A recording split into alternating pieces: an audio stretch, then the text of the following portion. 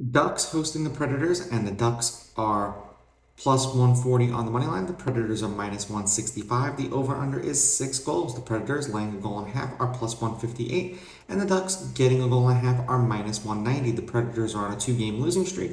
The Ducks won the last game that they played. Head-to-head, the Predators are on a 4-game winning streak against the Ducks. The Predators are 6-4 against the Ducks in their last 10 meetings. The favorite has won their last 4 meetings between each other.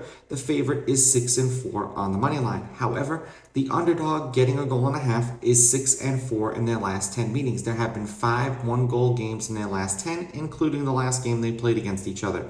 The home team is 8-2 in their 10 meetings, and the under is 5-4-1 in their last 10 games. The under 6 is also 5-4-1. The Predators are 13-20 against the spread this year. The under is 19-13 in the games in which they played in, and they are 6-8-2 on the road this year. The Ducks are 15-21 against the spread. The under is 19-17 in the games in which they played in, and they are 6-8-1 at home this year. The last game that they played, the Predators won 2-1 in overtime. The game before that, the Predators won 6-3. The game before that, the Predators won 4-1. The game before that, the Predators won 3-1. The last time that the Ducks beat the Predators was on January 16th of 2020. They won 4-2 on the road. The last game that the Ducks played at home, they lost 6-3 to the Predators, so food for thought.